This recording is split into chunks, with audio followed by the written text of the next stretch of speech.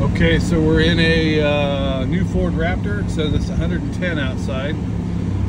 This is a solar meter. It's a BTU meter, so it tells me the British thermal units. Right now it's registering when I point it at the sun 235, 236, and when I roll it underneath the windshield it reads 10 BTUs. When I put it back out here pointing at the sun, sure I get a good shot at the sun there, 227, put it, shoot through the glass there, I'm at 8 BTUs there.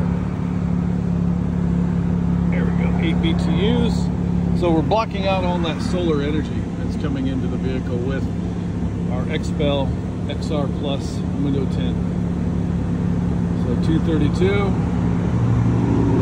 10.